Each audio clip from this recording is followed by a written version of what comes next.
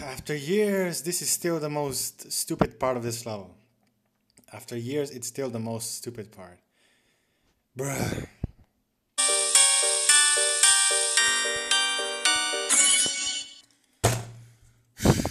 I mean, it wouldn't be a 9 circles video without the stupid ass fail in the stupid ass cube section, wouldn't it? If you complete this level without dying in the cube section, you're doing it wrong.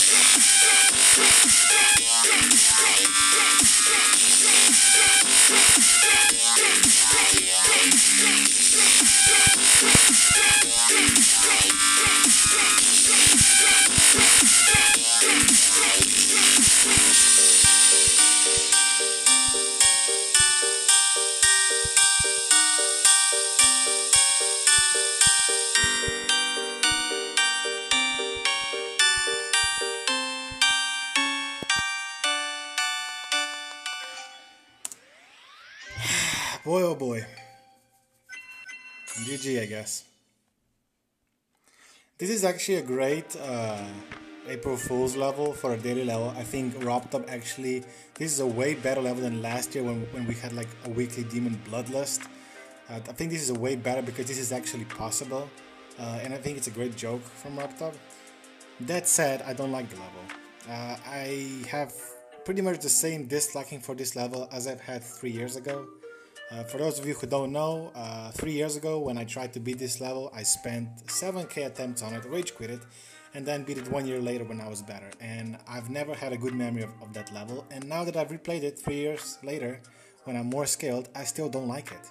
I mean, it didn't take me that long. I mean, 500 is still a lot. I don't have any excuse for it. I'm just not the best at 9 circles levels, and this level is not that easy.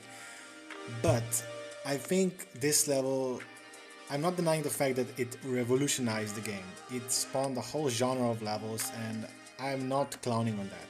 What I don't like is the gameplay. I don't think the gameplay is as great as anybody would think. You know, people saying this is the first 9 circles level is the best 9 circles level ever made. No, there were a lot of better levels in terms of gameplay. 2.0, 1.9 doesn't really matter when they came out. This one specifically, I think 9 circles the original is overrated in its gameplay by a long mile. The first ship, I don't know, I just never liked it. I always thought it was awkward, had awkward timings, awkward presses, and I never liked it. The ball is really good, and the first cube is good. And then in the wave, I always had way more trouble with the normal wave, so the first portion of the wave, and then the mini wave to me was always much easier. Some people say otherwise, I don't know, it was just always like that to me. But 80% transition is still complete cancer. I don't know how Zobros made it and said, yeah, that's good. It's complete trash. I mean, I died only once to it, but I remember how much I raged because of that transition like 3 years ago. That drove me nuts.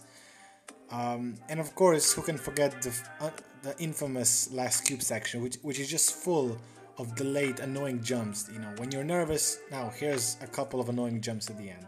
And of course, I died at 94 or 96, I don't remember. But that's just that's my personal opinion. I know a lot of people love this level. I don't. I never liked it. I still don't like it. I think it looks fine. I think it's a legendary level that, you know, reshaped GD in some way. But in terms of gameplay, I think it's pretty meh. It's not awful, but it's pretty meh. It's not as good as everybody thinks. That's just my opinion. But yeah, it's a good April Fool's joke. Go play this if you can. And yeah, GG.